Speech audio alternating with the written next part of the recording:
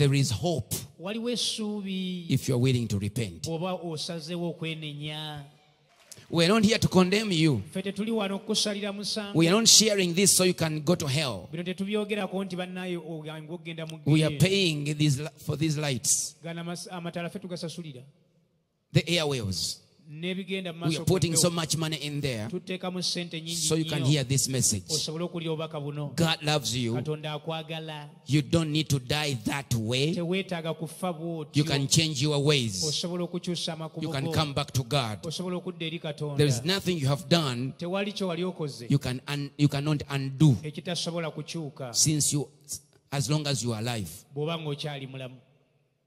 You can undo whatever you have done. Osobola okukyusa buli kye wali okoze. Njogera bwe ntyo I speak nga thus, nkikakasa. confirming it. They don't even believe it. Tebakikiriza na kimu. Naye But ne wabaawo nabbi w'obulimba omulala yenna abeegatta ku beenenya. if there's any false prophet that can Nze claim nja those ones that are okusooka repenting, nze nja okusooka okuwanika emikono ne neebaza I'll Katonda. be the first one to lift my hands and thank God. I even come to you and pray with you. Nzija n'egy'oli ne nkusabira ne tusabira wamu. So musajja w'entebe So you man of Entebbe, nkulinze I'm waiting for you. weenenye. Repent. Nja kusaba essaala Yesu akolemu omulimu omupya mu linnya lya I'll Yesu. pray that the Lord will do a new work in you in Jesus' name. Musajja wo okubbiri You man of Kubi, weetaaga ekisa kingi you need a lot of grace. naye Yesu akirina. But Jesus has that grace. Weenenye Repent omaleko bulungi. so that you may finish Yesu well. ajja kukusonyiwa. Jesus will forgive you.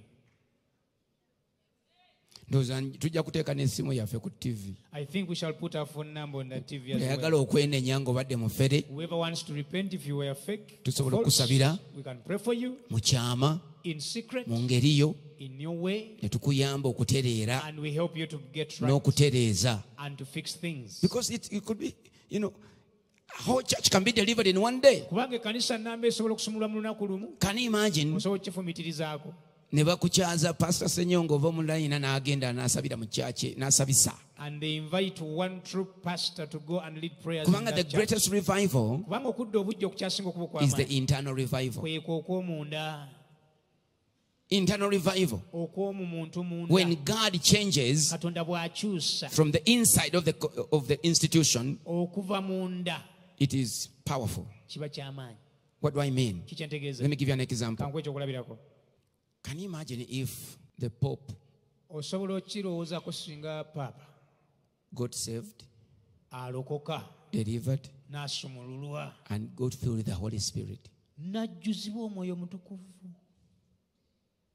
And then he stands and says, n'ayimirira n'agamba, from this day, okuva n'olwaleero I want all my people njagala abantu bange bonna to know bamanye there is salvation, nti waliyo obulokozi repentance, n'okwenenya, and I want them to get saved. era njagala balokoke And I want them to submit to the praying for the Lord to fill them with the Holy Spirit. bonna basabe mu Katonda abajjuza omwoyo mutukuvu. Ekyo That kiyinza okuleetera biliyoni 2 ez'abantu okulokoka mu nsi yonna. cause 2 billion people to get saved in the whole Because world. that's an internal revival. Kubanga ekyo kibaddewo nga kiva munda, Revival eva munda. okudda obujja nga kusibuka munda. Kati singa Mukama akikola, So if God does that musajja w'entebe n'alokoka, and that man of Entebbe gets saved, bonna tugenda tubasabira ne bajjula omwoyo omutukuvu ne bavaamu emizimu. we pray for all of them, they are filled with the ekkanisa Holy Spirit, ng'etereera. and the church becomes right.